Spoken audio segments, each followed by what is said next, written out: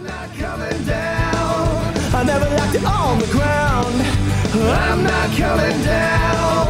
I want to go higher, higher, higher than this. Hello, this is Rebecca Fleetwood Hession, host of the Badass Women's Council podcast, and I'm glad you're here. Today's show, we have Nina Klemm, and you may not know Nina's name just yet, but you're about to. Her show, Flipping Exes, is coming out on Bravo TV on August the 6th, and it is a show where Nina and her ex-boyfriend, Michael, flip houses together and all the chaos that ensues from that. And you're just going to fall in love with Nina today. She tells her story, as we typically do here on the Badass Women's Council. We're all about reflection and connection. And Nina gets really, really authentic and shares how she grew up and made her way to where she is. And it's not a story that you would even guess. So Nina grew up in an area called Lowell, which is right outside of Boston. And actually in the mid-90s was showcased on an HBO documentary called High on Crack Street. So it was a rough area that Nina grew up in. And not only did she grow up in a rough area, but was later diagnosed with dyslexia. School was not an easy path for her, but she had a real ambition and a passion for fashion. And at 17 years old, she ventured out and went to work and has just had an amazing journey, what I refer to often as a breadcrumb trail of discovery, where she's taken many of her unique gifts and talents and now is going to be on Bravo TV as a result. So we're so excited to have Nina. Here we go. Hey, Nina, how's it going? It's going amazing. How are you? I'm super good. I am so excited to talk to you. And well, I'm excited to talk to you too. That's exactly why I'm excited to talk to you, because your energy is so contagious. So I believe it's important that we share how we met. Mm-hmm. This is our how we met story. And I met you on Instagram. Yep. You just slid into my DM. I did, girl. And it's just one of those things where it's like, she's fabulous. You kept showing up on on the gram, and I was like, she's here in my hood. Like, we live in the same area around Indianapolis, right Indiana. around the corner from each other. Didn't even know it. Yep. And I did slide into your DMs. I'm like, hey, girl, I think you'd be good on the podcast. Do you want to come hang out? And 10 minutes into our coffee meeting, mm-hmm. we're laughing, we're crying, we're telling, like, we know everything about each other. Yes. Like, it was beautiful. It was instant connection. Yeah. But I think that's an important message in what we're all about here at the Badass Women's Council is reflection and connection, that we have to open ourselves up to that ability to do that. Yes. Right? Yes, absolutely we do. But I feel what I connected with you as soon as I went down the rabbit hole and looked at the pictures, I thought, wow, what an incredible woman that wants to highlight other women. Mm. You know, I think that unfortunately a lot of women don't help support other women and tear them down. And I'm not that person. And so I initially saw your page and I was like, man, that's a woman I want to connect with. Like, she's a strong woman. Oh, I love that. I read through all of my journals one time, sat down and read years worth of journals. And every so often there was something that said, I just want to tell people's stories. And that lights me up. When I hear your story, it inspires me, and I know it can inspire others. And that's my jam. Yeah. I love it. That's amazing. And your story is a really inspiring one in that when you look at your page and you look at the things that you put out there, you're doing some amazing things. In fact, we're going to talk about this later, but I just want to highlight, you have a show on Bravo TV that's coming out in a couple of weeks. I do. Oh my God, I'm freaking out. Is that not crazy? It's crazy. I could never even fathom that this would happen to me, and it did. It's crazy. So I lead with that because I want to now say, let's talk about where your story started, knowing now that it's now launching on Bravo TV. But where did you grow up? So you're not from the Indianapolis area. I'm not from Indiana or Carmel. I grew up just north of Boston in a city called Lowell. And big city, I will say that it's not the greatest place, you know, it's a little rough around the edges. Okay. And there was some challenges growing up. Do you mind sharing? No, of course not. I don't mind sharing at all. I knew the answer, but I was trying to be polite. But yeah. You know what? Where I grew up, it was. It's kind of funny. Actually, HBO did a special on it. I kid you not, true story. I can't even make this up. They did a special on it. I think it was in the 90s, and it was called Crack on High Street. And I literally grew up right around the corner from where they filmed that HBO special, just to give you like a little insight. There's some context for you. Yeah. And it was interesting because I grew up my dad is first generation here from Greece, okay? And very humble man, you know, and I think him and my mom probably raised me and my brother on, I don't know, maybe $10,000 a year. Like, so we didn't grow up with money, but I always had ambition in me. And I guess you could say my passion for fashion was kind of what got me through my grade school and my junior high, because I wasn't like everybody else. I wasn't book smart at all. I actually have dyslexia, and I hid it for I didn't hide it. Nobody knew about it. Yeah, back then nobody talked about that, right? Nobody talked about it. Nobody really, I guess, knew how to see the signs of it. And they didn't even find out that I had dyslexia until I was a junior in high school. And it was actually the substitute teacher who held me after class and told me, has anybody talked to you? Do you know that you have dyslexia? And I was like, what's that? Like, I had no idea what it was. And so for, you know, growing up, I just thought I was stupid. I just thought that I wasn't smart and what have you. So instead of me getting cliques and hanging out in you know, girl cliques and what have you, I kind of just was more to myself. And I really got into loving fashion. First, like, book I fell in love with was the book on Chanel's life. And I just started stealing my mom's clothes and like doing stuff with them. And that was kind of my escape. And I think my story really began when I met a woman, and her name was Darlene Webb.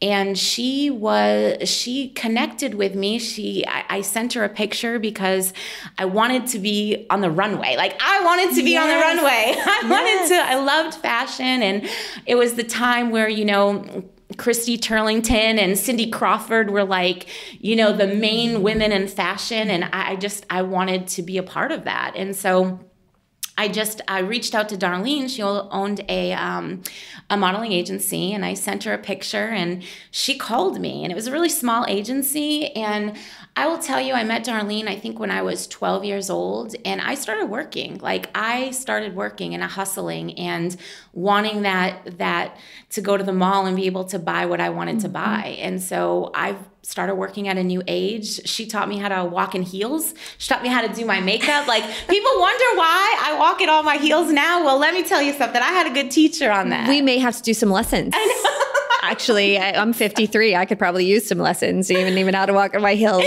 And what a beautiful story of, like you said, women supporting women, and you being courageous enough at that age to reach out and do those things. That's a beautiful thing. You know what? A lot of where I grew up, a lot of people would, you know, head to the park and do drugs and drink and, you know, get into trouble. And I just was not that person. You know, I wanted something different. I wanted to accomplish something. I always wanted to own a business. It was just, it was like bred in me. You had that fire early on. I had a fire early on. And my dad used to always tell me, you know, treat people the way you want to be treated. Work hard. You'll get to where you want to be.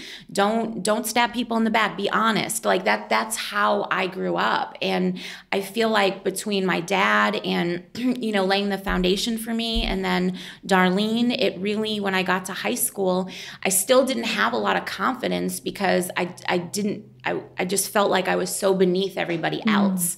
And then it was just kind of learning how to grow out of my shell. And I left the house when I was 17. And I was like, I'm moving literally to downtown Boston, and I'm gonna start something. Do my thing. Yeah. I want to touch on this aspect of dyslexia. I have done a lot of study and work with parents and kids with attention deficit disorder. Oh yeah, I have that too.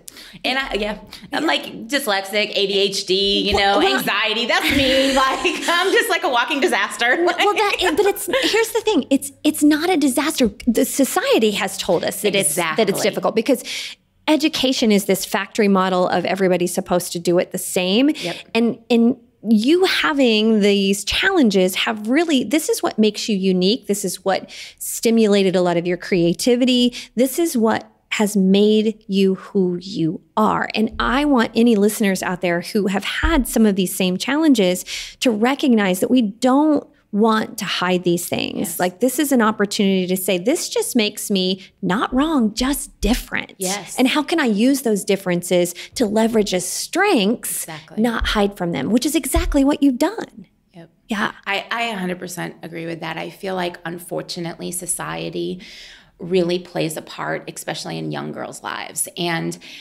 for me, if I can help girls in a situation where I came from, or help them discover that they don't need to look at Instagram pictures and want to be that person that's fake from head to toe. Preach, girl. Like they don't have to do that. They can find a strength within themselves and grow it and be confident in it. And I think that like sometimes for me, it's people don't know how to really talk to women, and it's more of, oh, well, so-and-so does this. So-and-so, you should do this because this is the path that I think you should take, or this is how so-and-so became, successful. No, everybody has their own path. Yes. You just got to tap into what your passion is. When you find your passion, then I feel like you found your path.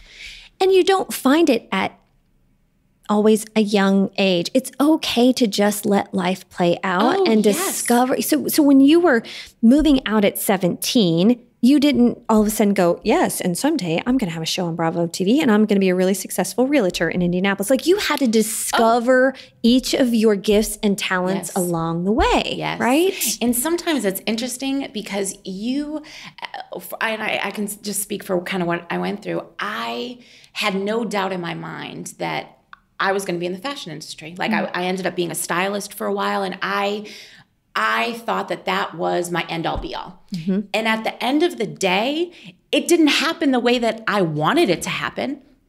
It totally played out 100% differently than what I was thinking my life was going to play out. But that's the beauty of it. That's the beauty of actually not holding back and being open to take chances. Because if you don't take a chance, then you'll never know what you can do. And not seeing that as a failure. Yes. Seeing that as, well, I guess we're on to something else now. What's one this door closes. Exploration that we're going on? Yep. When one door closes, another one's going to open.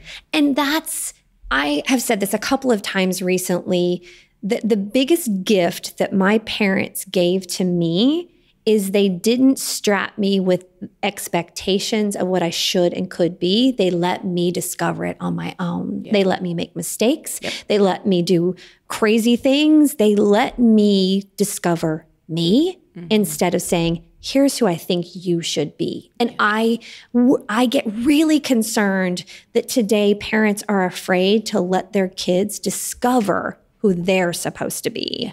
That there's supposed to be this expectation that, at 17 years old, I know exactly what I should do and what college I should go to. And no, that's not the way it should be. Yeah. Just let this path unfold. I agree with you 100%. So you move out at 17 and you're determined. Yep. What was that first? The first step was I was running this is actually a very funny, interesting story because I moved out at 17 and I actually met a guy. He was most crazy stories start with I met a guy. Right? But however, this is not the guy story you would think. Okay. Okay. I was working in this retail store, and the first round draft pick for the Boston Celtics came in, and he would come in like every Thursday, and I just connected with him. And do we want to say his name? You know what? I'm going to say his name because we don't have to. No. I'm actually going to, because I'm going to tag him on this, and he's going to laugh. So his name's D Brown. He played for the Boston Celtics, and he used to come in, and his girlfriend at the time, her name is Tammy Brown, and Brown now, and he was like, man, I have to introduce you to my girlfriend. You guys would just like get along so good. And I met Tammy. To this day, she is my sister. She is my best friend. But my story kind of started, it started with Darlene, but then it kind of went on to Tammy and Dee. They have been probably outside of Darlene, the biggest role models of my life. And he was actually the person to tell me to step out of my comfort zone.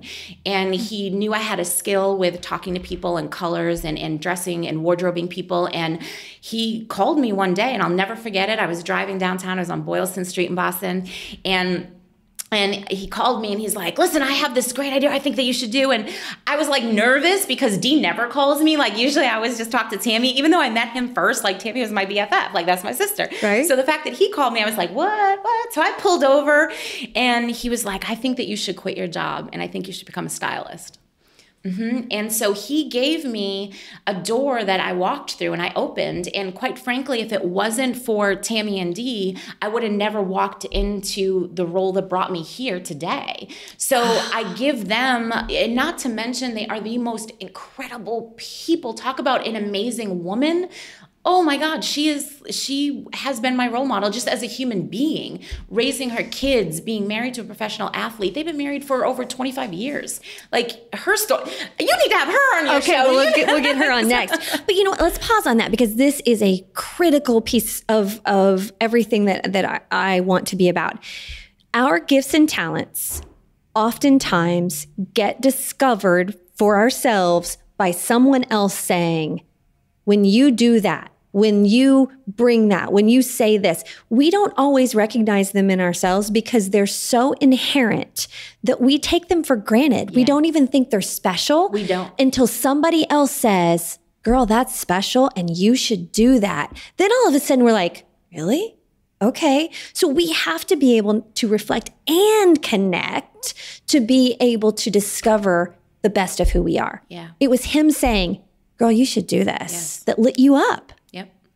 Absolutely. Love it. And that's, I feel like in life, sometimes most people are afraid to really talk up and be honest with people and upfront. And I think that you really, when you meet a person and you have a person in your life that can give you that encouragement that you need and belief when you don't believe in yourself, but they believe in you, that speaks volumes. You know, you think about just in your life, I'm sure that you had somebody that really encouraged you to be the woman that you are, like believed in you. A lot of women don't have somebody that really truly believes in them, because sometimes they're put in a situation that the people around them, they don't want them to be successful. They want to keep them down. They don't, and it's unfortunate that a lot more people don't support, like a lot more women don't support other women. Like, let me help you be the best woman that you can be,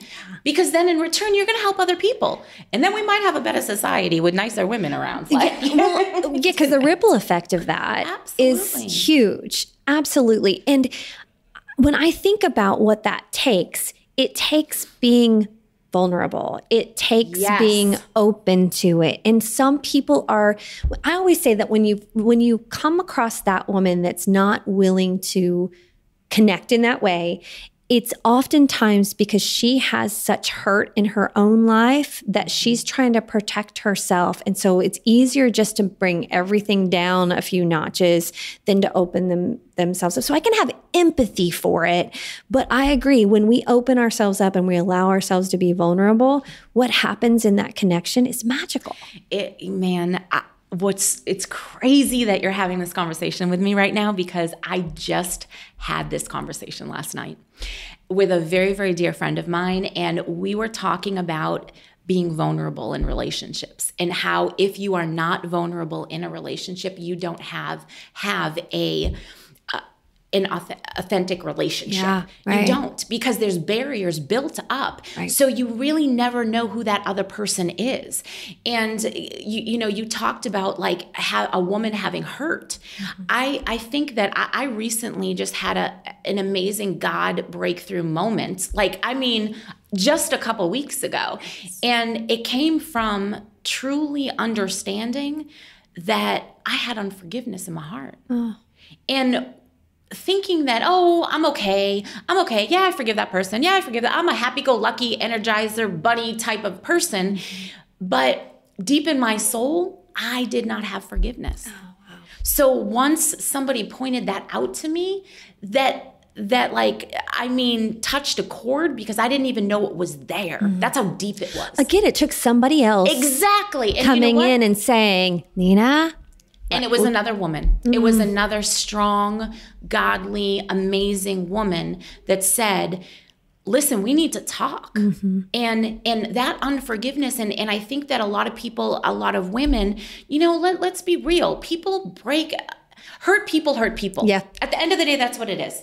Yeah. And let's just pause and say that again. Hurt people hurt other people. Yep. They're doing the best they can. And oftentimes it's not even malicious. It's their protection of themselves. Exactly. It's the armor they put up. Yep. And it's unfortunate, but it's a thing. It is. And unfortunately, what they need to put on is the armor of God. Because at the end of the day, that is our strength, mm-hmm. and that's just my belief anyway. And I think that what it comes to with hurt people, if they really look in their heart and say, you know what, I truly need to forgive this person, or I need to let go of the past, because a lot of people, especially and man, I had a crazy story with a friend of mine that told me about this woman that literally kind of lost her mind. And it was because she can't let go of the past. Mm. It was like she was holding on to something that wasn't there anymore because she was walking in unforgiveness. And she'll walk in unforgiveness until she forgives. And what happens is when you forgive, when you truly forgive,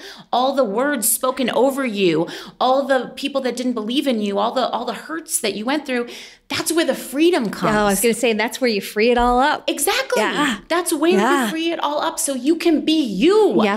You can let go of the past. You want to be crazy? Well, not literally crazy, but I just mean I got a little crazy in me, but I mean like just crazy in joy, and being yourself, and being okay to be goofy, being okay to be strong, being okay to be, beautiful. Be you. Yeah. That's all people, I think women, if anybody's the women that are listening to this, it's don't look at yourself in the mirror and look at your flaws. Look at your flaws as they're unique. That's why God made me this way. I'm unique. I'm not like everybody else. You don't want to be like everybody else. Preach, girl. Who the hell wants to be like somebody else? Because then we don't need two of you. Yeah, well, God, listen, I would feel so bad for this world if there was two Nina Klemms. Okay, but the world is not ready for two Nina Klemms. Totally not two, but you're right. Yeah. It's a shame because, even as a mom, I try not to point out or with my boys, you're perfect. Mm-hmm. God made you perfect. We should be encouraging the youth not to want to be like the people on TV.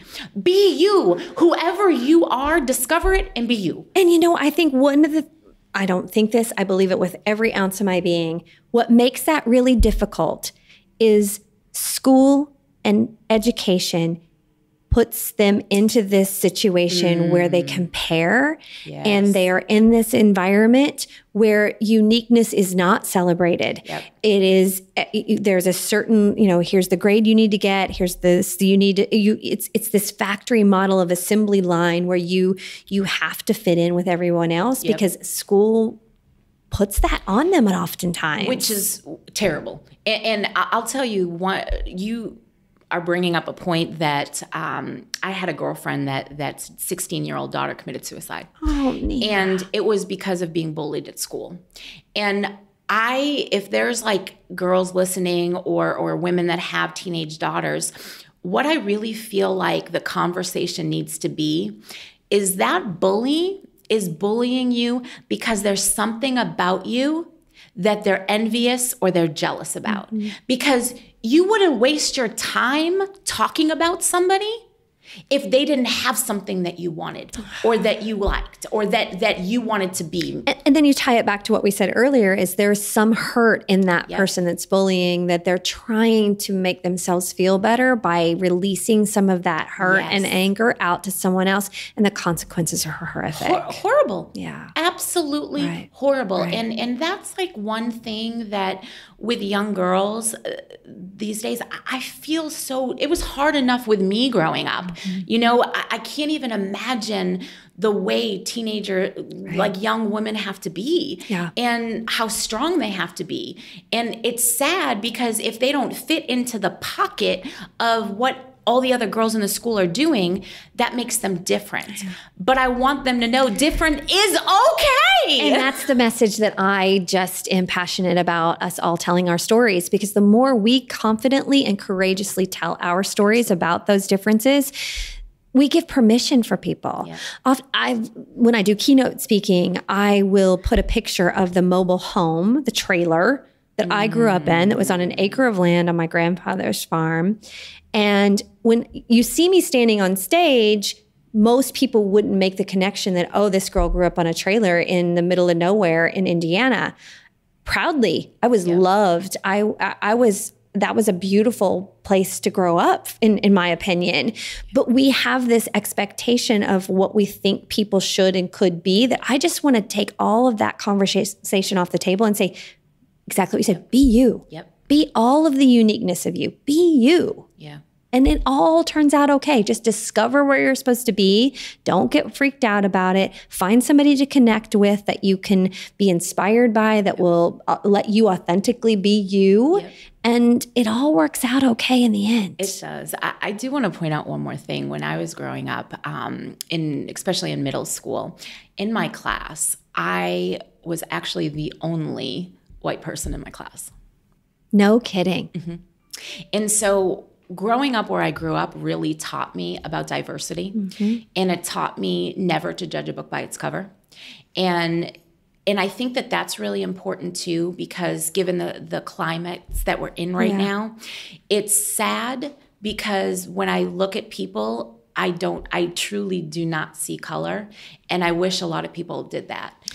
And the word diversity is an interesting one, and it's unfortunately gotten some stereotypes already attached to it. But I think diversity is as much about the differences in your heritage and color and all of those things as it is about how you move through the world. I think we've put labels on things like, if you're on time and you're organized, you must be smart. Well, no, there's nothing that says there's a correlation there. In fact, in corporate America, especially in business, we dismiss people who are wildly creative sometimes, that can solve really, really important problems for our business in our communities, because they didn't show up for the meeting on time, or that their desks are messy, right? So we can't even be different in that regard, because we have expectations that there's a certain way that people should be in order to be successful. And that's not true. At all. I would probably be fired from a lot of jobs because my desk is a mess and I'm always late. So right. And I've seen this so often that in business, I had a colleague who was amazing in front of clients, did some of the hardest consulting work that I've ever seen, and in the moment could just work with a CEO who was a complete challenge and just get them to understand things and get them to move their business forward. It was beautiful.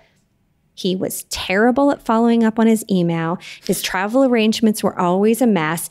And the one conversation that would happen most often was people would say, well, he never gets back with me on email on a timely basis. I'm like, bitch, please. Is that really the most important use of his time and talents? Is that you get your email answered on time? No. Have we forgotten about the fact that he is amazing in front of clients? But we put these expectations. And I think that's a part of diversity that needs to be talked about more often as well. Absolutely. Let go of some of that and just let people be themselves and see what kind of gifts and talents are in there. That's where the magic is. And I agree with that. And I think that what makes a true if you think about like companies in general, you know what? I'll take my real estate team. Okay. I am the creative person. I am the energy. I am the person that needs to be in front of the people. Yeah. I'll tell you right now, don't give me a piece of paperwork. I will lose for it. crying out loud, you've got dyslexia. You've got the numbers and the... Thank you. But exactly. This is the thing. Once I understood what my weakness is, okay, I know I'm not good. I'm not good. This is not my strength. Why am I going to try something that I'm not great at? Right. I need to hire somebody to balance me out. Amen. And I could never work. I don't want to work with somebody like me. My clients probably wouldn't want to work, but like one of me is enough, like we said before. But having a backbone like my Michelle, she is the one that is behind the scenes organizing everything, because that's what her gift is. Yeah. And she doesn't that's want to how be you in work. front of the clients, No. showing the homes and doing the things. She wants to be analyzing all the numbers, making sure that when you come to closing, everything is exactly right. Making sure the emails get sent out on time. Exactly. And it's using our complementary gifts and talents that are totally different. That's humanity. Mm-hmm. That's where we come together and we see how we add value for each other. Absolutely. It's a beautiful thing. It's It a beautiful is. thing. We just need people to understand that in companies, not every employee has to be the same. Oh, You but want them as to be managers and leaders, because this is a group that I used to work with for years and years, what makes their job easier is if more people are the same and do things the same, because it's like the factory assembly line. But the more people are the same, the easier it is to manage. But then you lose all of the unique gifts and talent piece. Absolutely. Then your result is the same. The same. If everybody on the team is the same, you're gonna keep on getting the same stuff over and over and over again. Who wants to do that? Preach, girl. I'm with you. I'm with you. Okay, I know I'm a little cray-cray, but I'm just saying, like... That's what we love about you.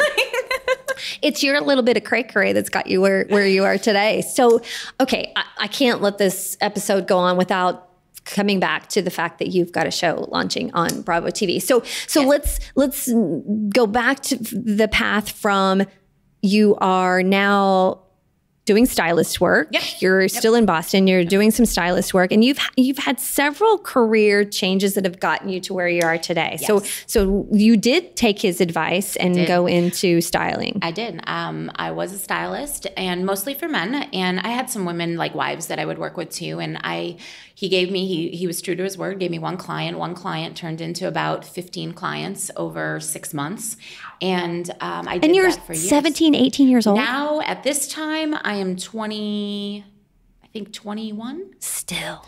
And I was flying to New York. I was flying to Florida. And it was wonderful. Like, I enjoyed it. Mm-hmm. And then I was at a client's house and bringing him, I think I brought him every color in Timberland boots that you could find. I probably about 25 pairs, okay? I had me some Timberland boots back in the day. I'm not going to, it's all good. And I remember that his friend was there, one of his teammates, and everybody him and his wife would always say, hey, my real name's Christina. Okay. Oh, so I didn't know that. A lot of people don't know that. So there we go. My real name's Christina. And so you'd say, Christina, like it's a nickname. Nina's a nickname. Christina, Nina, it's a Greek thing. Anyway, so he was like, you should talk to my friend Clem. You should talk to Clem. I was like, oh no, he's not my type. No, I'm okay. And then, Adrian and I just started like hanging out, and he became my friend, and then we ended up dating, then we ended up getting married. And so that's how you got to Indianapolis, right? That's how I got to Indianapolis. Yes. Kicking and screaming. I was like, Indianapolis? What? Isn't it just farmland? Like, that's literally what I was thinking. Yeah, there's some truth to that. And I can't even imagine being in your early 20s in this fashion scene and culture shock going from that to Indianapolis. And don't get me wrong, I love my city. I love Indianapolis, and we've come a long way, baby. And it's a beautiful place to live. Yes. But I'm guessing in that moment you're thinking, what is happening? I'm thinking, I guess I have to go because I'm legally required to go with him because we're married. And I had one child at the time. So I kind of didn't have a choice. And I'm a city girl. So definitely an East Coast girl, New York, Boston. They feel like home to me, you know? So it was hard. And talk about people changing you. Oh girl, I got another story for you. Okay. So when I got here, everybody would make fun of me. So here I go again. Now think about this, okay?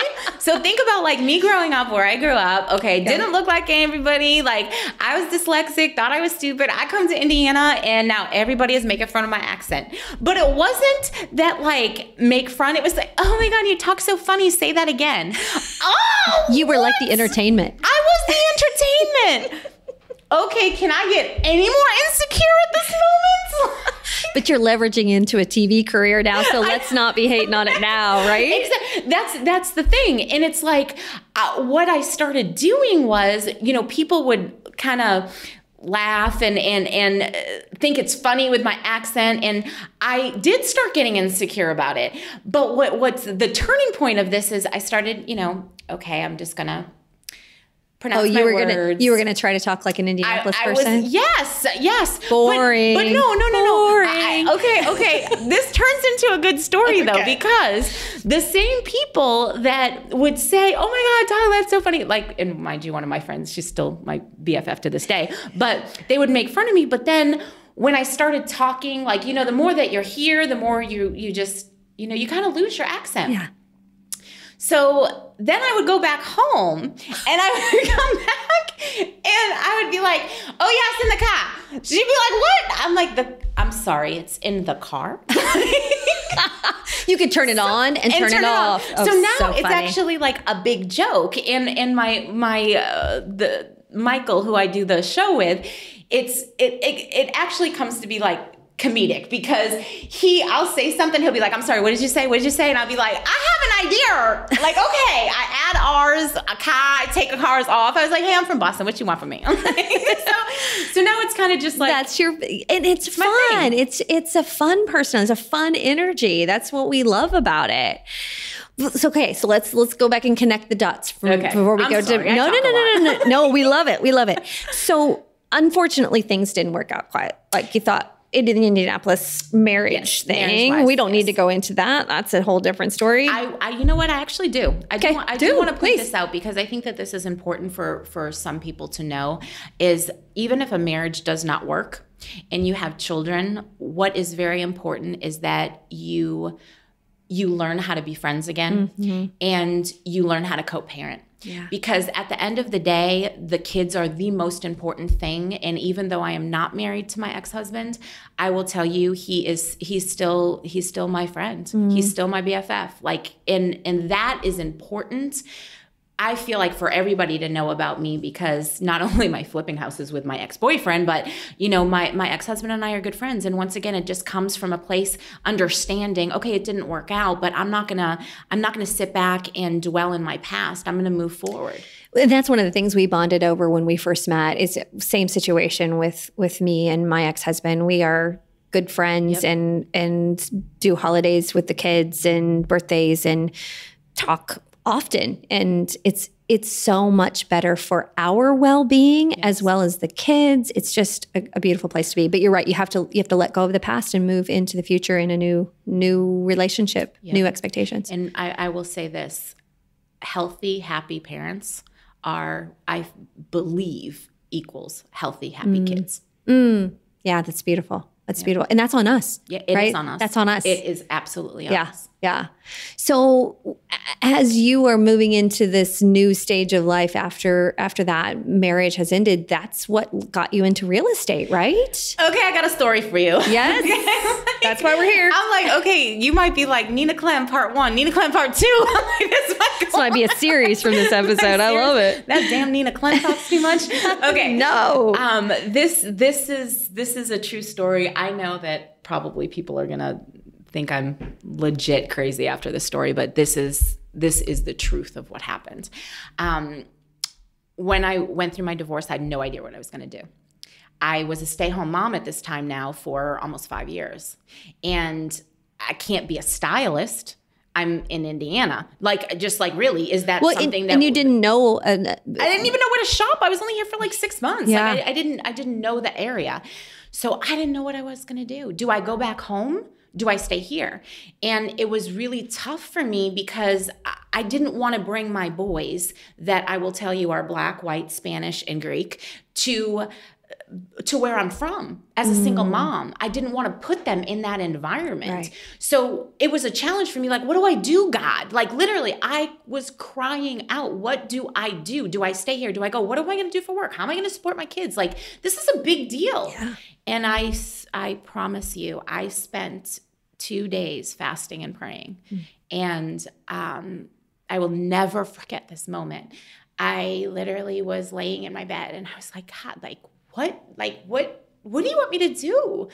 How am I going to, I got babies to take care of. And never in my wildest dreams would I ever consider going into real estate. I didn't even like houses. At the time I didn't. I was like, and I heard in my spirit, go into real estate. And I was like, I don't even like real estate. What you talking about? Yeah. And I was like, that must not be God.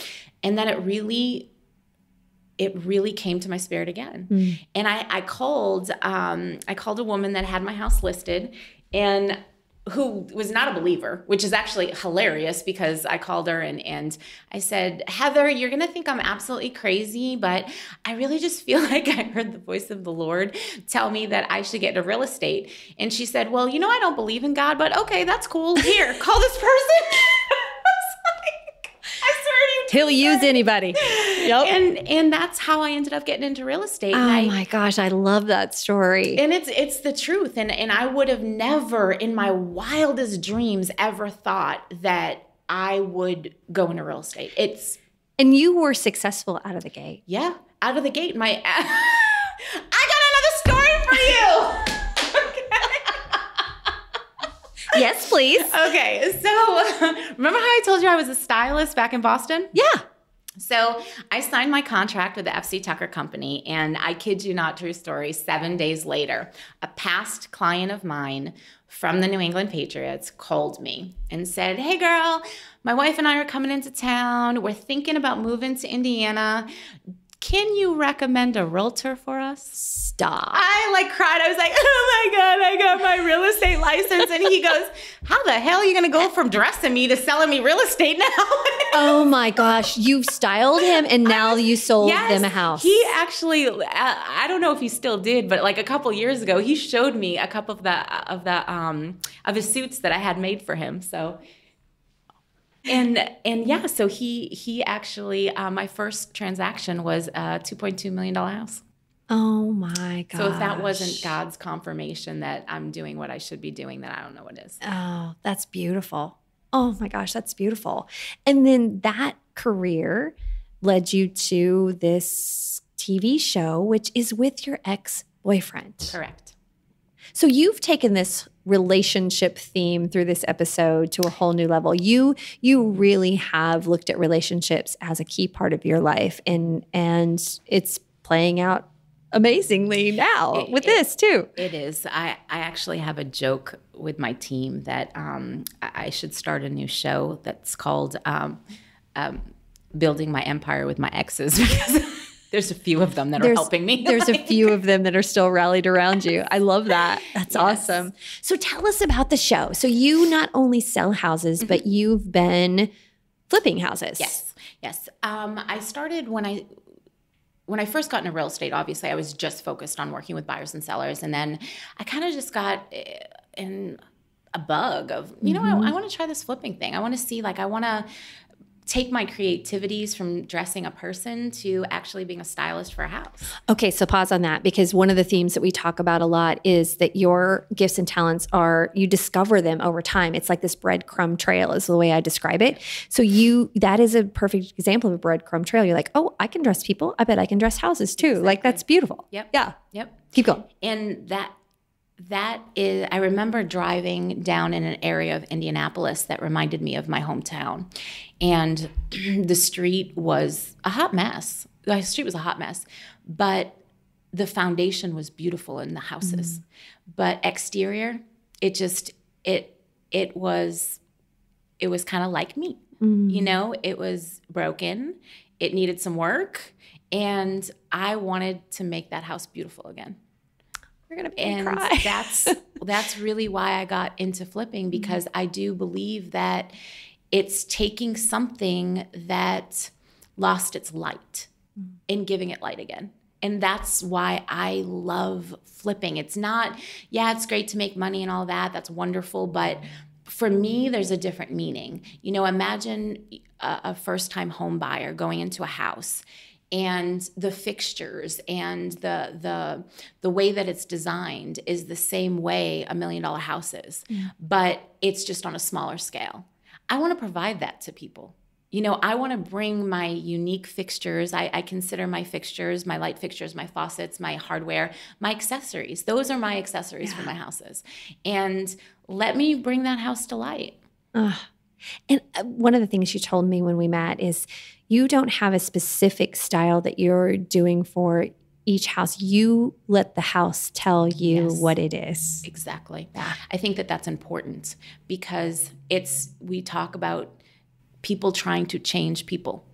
And why am I going to take a house that is a mid-century modern house that was built in that era and take away all its character and make it something that society now says it needs to be a cookie cutter house? I'm not doing it. I love that. So it's unique gifts and talents for the houses as well. Their history and their stories. They are stories. And I try to tell that with my flips, but it's hard sometimes because I overthink, and I want to make sure that I keep the how the house is. Like, anything I can keep, I'll keep. And if I can't keep it, it means I really couldn't keep it, because Michael couldn't save it. So it's not that I didn't want to keep it, it's you couldn't. Right. And I think that's what I feel like sets me apart from most, TV shows about homes. They're about homes, that they go in and they flip, and the houses are their style. They're that certain house flippers buy their house. With me, all mine are a little bit different. Yay. Oh, that's what I'm excited about. So your ex-boyfriend, his name is Michael. Correct. And I remember the story Sometimes he's called. It all depends on. It actually all depends on if he's in line with what he's supposed to be doing or not. But can I swear? I'm sorry. Well, we can bleep if we want, but we usually don't. You laugh about how you always have, bickered and had a little bit of that kind of relationship. And that's what makes you fun on the air, right? I'm guessing. You don't come out with the show. The August the 6th is the first episode. So that's what I'm seeing in the commercials and the clips, right? August 6th at 10 p.m. We follow Real Housewives of Orange County. Their premiere, actually. Oh, wow. Yeah, big deal. That's a pretty cool slot, girlfriend. Nice. Woo woo! Thanks, Bravo. Love you. Are we gonna have a watch party here in Indianapolis? Invite me, girl. Invite me. We'll see. Yay. But so Michael, we have this chemistry that is, I feel like, no other. It's not. Nothing is staged. It is truly authentic. Our banter back and forth. See, here it goes. My accent again. I can't help it. I'm sorry. I can't even imitate it. So we are who we are, and I don't back down. And it's a very interesting dynamic, and I actually can't wait for people to see the show, because there is nothing with our arguments or our dysfunction that is staged. It is all genuine. It is all like, oh my gosh, do they really talk to each other like that? Yeah, we do. But yet there's still love and admiration and respect. Absolutely. Yeah. Yes. And it's kind of like, we might, call each other out of name, but some people say, hey, babe, and that's how we talk to each other. But we know it's our endearing turn with each other. That's your language. It is. Yeah. And I think, as crazy as that sounds, I think a lot of things I'm saying sound absolutely bonkers today, but that's I feel like why we make a good team, because he is very good at walking in a house and being able to see what can be salvaged and what can't. And being able to look at the numbers, and that is his skill in finding houses. Like he's a wholesaler, so he's able to always find homes. But I feel like that's why we're a good team. He's able to find them, and I'm able to create my vision and let it come to light. I cannot wait to see the show. Oh, I'm excited. Please, everybody tune in. I'm looking, hopefully, God willing, season 2, please. Yes. Oh my gosh. Well, we will make sure we do our part to get the message out. But I just want to wrap up our episode by just thanking you for being all of you, because that's beautiful. And that's what I want our listeners to come away from this, seeing you and saying, here's a girl who grew up kind of in the hood, and she took her gifts and talents, and now she has style and sass, and she's letting God lead, and she's getting a TV show, and she's doing this stuff. Like, all of the uniqueness that you have is what makes you fabulous. You are awesome, and I'm going to cry. Thank you. I know. Thank you for being you. Thank you for having me. I so appreciate it, and I wish you all the luck and blessings in the world. Thank you so much. And I'm not coming down. Isn't she great? Oh my gosh, please tune in to the show Flipping Exes on Bravo TV. And your reflection questions for today are, number 1, what unique gifts and talents do you need to use more of? And the second question is, who do you need to encourage to use their unique gifts and talents? And I want to give a huge thank you to Nina, because in typical connection fashion, she reached out to Dee and Tammy Brown's daughter, Lexi, who is playing in the WNBA, and introduced me to Lexi, and she will be next on the podcast. So it's a great way to just model what we talked about today, which is passing it on and really encouraging other women. So thank you, Nina, for practicing what you preached. Make it a great day. I'm not coming down. I never left it on the ground. I'm not coming down.